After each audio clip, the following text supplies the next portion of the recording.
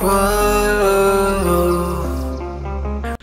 going on, guys? Welcome back to the channel. Today we have this 2018 is a Dodge Durango 2018, and we have a code on this car.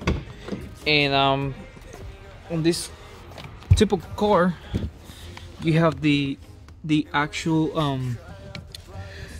OBD lector connector right here, but there's something really special about this car. You can read the codes on this car, but I believe you cannot erase them. So apparently on this new Dodges, I'm gonna show you right now. I have my scanner right here. I'm gonna auto select the car and it's gonna read the VIN number. Switch is open.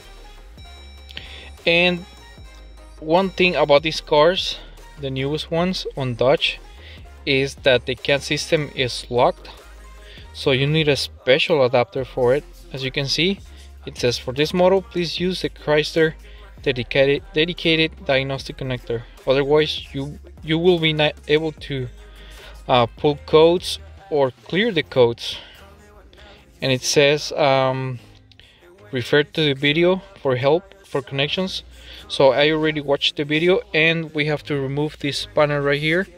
We have to take it off, and then we have to use this little dongle. As you can see, he's removing the front panel, as you can see, and we see that he's gonna use a special adapter, that one, to connect those connectors. And as you can see, I have the connector right here.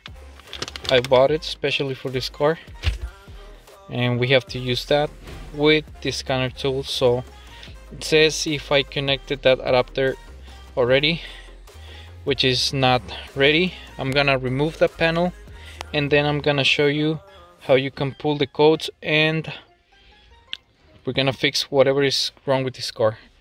Alright, stay tuned.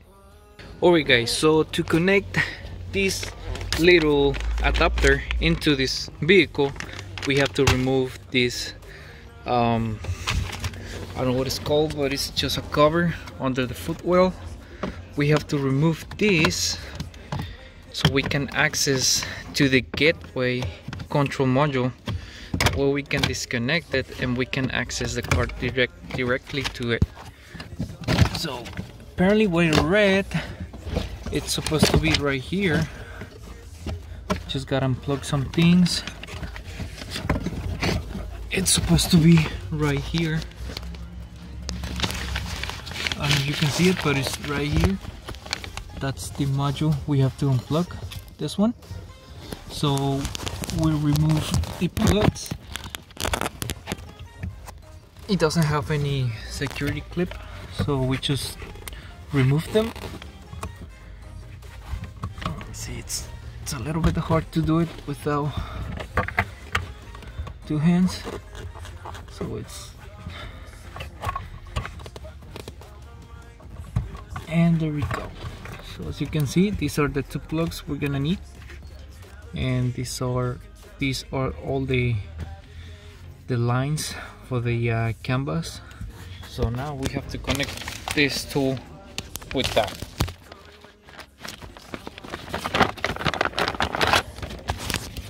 So now we plug those with this one.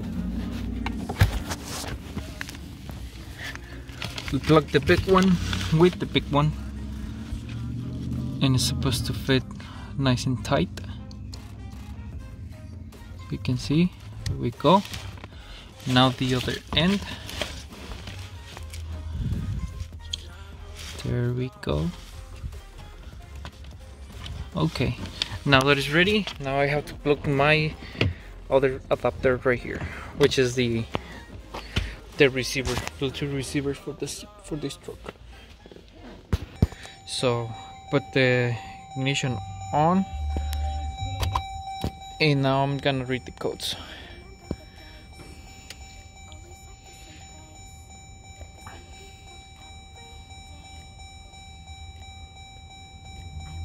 As you can see, we have two codes.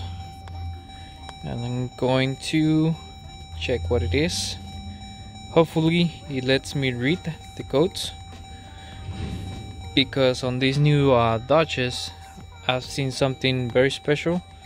I have the adapter to read the codes and everything, but you have to have special equipment for it. As you can see, we have a large leak and a very small leak, and I already found the problem. I did diagnosis on this car.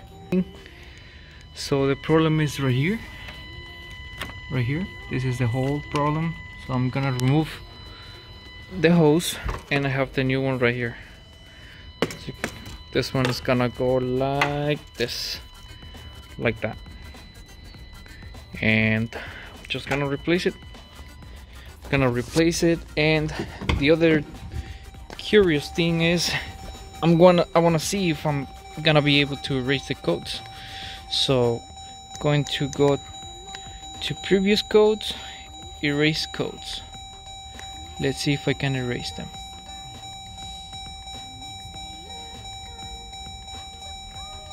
Okay, looks like I can erase the codes.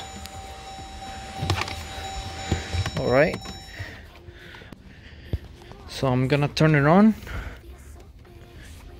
to see if I have the check engine light on or not. Alright, as you can see, the light is off, so you can erase the codes and read them with this scanner. That's pretty cool. And the other scanner to connect with the gateway module, it's only to in case you want to program the keys or you want to do some tests. You have to buy that special tool, but for this you can erase the code. All right, so I'm gonna replace that hose, and I'll be back with the other scanner to show you the procedure to make sure the evaporation system is working correctly. All right, I'll be back. Alright guys, so as you can see, I already installed the hose, and this is the old one. As you can see, it's broken. I don't know how it broke, but it broke. But anyways, once the hose is changed, and by the way, this is the part number of the hose. It's right here. That's the number if you want to order the hose. So I have the setup already there. Remember those connectors that I talked about? So they must be connected like that. And you have to have a valid subscription. That way you can do the procedure on this car. So for this, we're gonna go to diagnostics, and I believe I already have it here. Let me see. Yep, I have it right here. Durango. And yep, let's check the code. Yeah, that's the old code. So just go to diagnostics. It's gonna take a while to connect. Alright, as you can see, I'm getting access to the car, so I'm gonna just put it in accessories, and as you can see, it downloaded the file. That way I can access the functions. So just gonna press OK. Sure that it's properly connected to the network. It is. And we're gonna get the optional because it's located right there, as you can see. And it has a small video where you can take it, but that's another different car.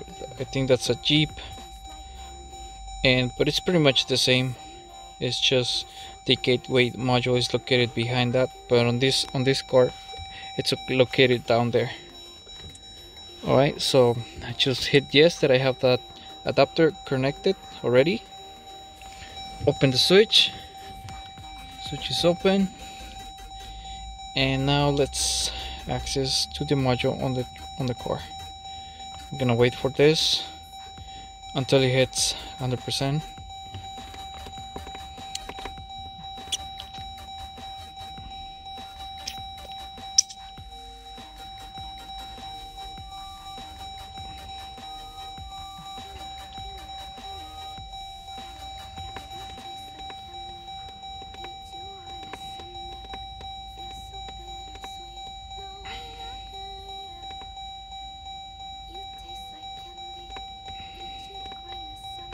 Alright, so we're in, and I hit diagnostics. I'm gonna go to the powertrain. We're gonna read if we have codes still, because remember I erased the code with this, but I want to make sure. Read codes, and let's see. Alright, no codes. Alright, so on this step what I'm gonna do is gonna hit system test, and I'm gonna force the evaporation module to be set. So for that I hit that, and as you can see it allows me to test for large leak, loose cap, or monitor, whatever, but it says right here, do not run the test again if you already did it. You have to wait 30 seconds before doing it again. So I hit OK, and we have to start the engine. So for that I'm gonna turn it on, and it will do its thing. Just gonna sit here and wait, and I'll be recording.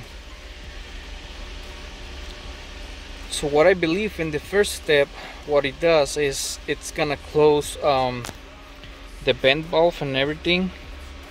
I can see here the progress. It's in test mode right now, and the large leak test in progress. It's gonna do the marks, each one right here, and I can see the purge valve duty cycle and also the fuel tank pressure.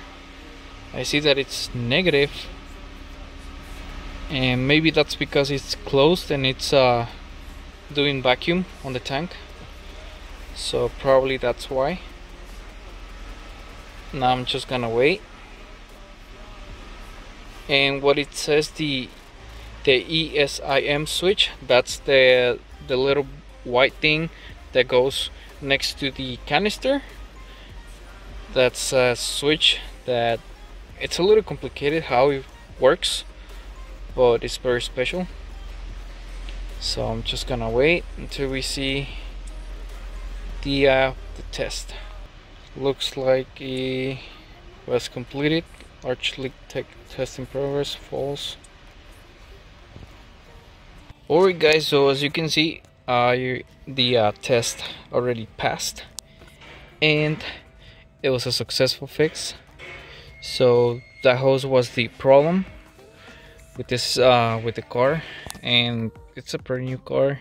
It doesn't have that many problems, but this was the problem for this 2018 Dodge Durango. And I hope you liked the video. Please, if you haven't subscribed to the channel, subscribe, hit the like button, and I'll see you the next time. Bye. Sunday feels so bittersweet, knowing I can leave.